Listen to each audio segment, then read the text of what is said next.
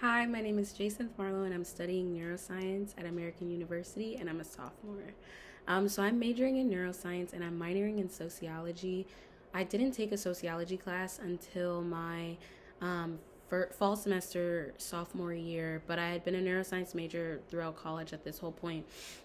And in neuroscience, we were learning biology, concrete, really black and white things that had one right answer or one that didn't.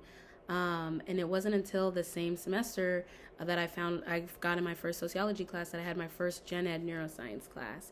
And I loved this class. My favorite unit was when we talked about behaviors. And the big takeaway thing that I got from that class was our brain is ever plastic, it's ever changing, and it's shaped by our environment, and it's shaped by the interactions that we have with people, and the interactions that we have with people then adjust which behaviors that we hold on to, which we keep.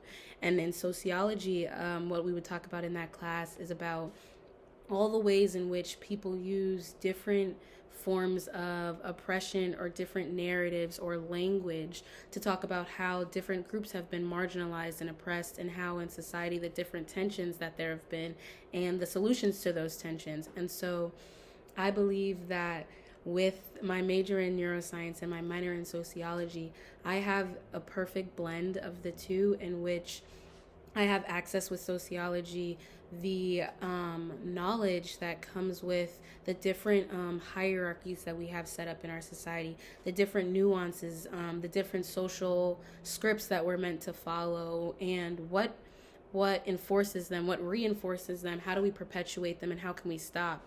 And with neuroscience, I can take in how do these perpetuations and the narratives being told in society, how does that affect our brains? How does that affect how our stuff is wired, our emotions?